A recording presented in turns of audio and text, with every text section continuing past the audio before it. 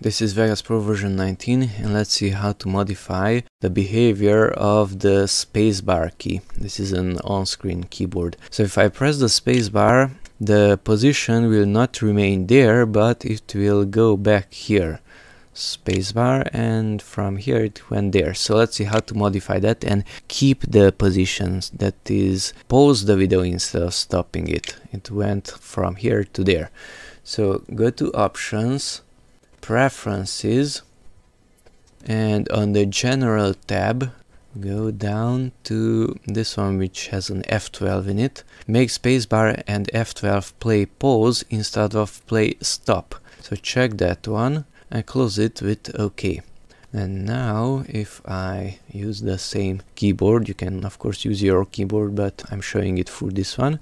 I press the spacebar, and if I press it again, it will remain somewhere there. It did not went back there. So now the spacebar acts just like enter. If I press enter, it's place it, press it again, and it remains there. So now both the enter and the spacebar act as playing and pausing. Play and pause instead of play and stop.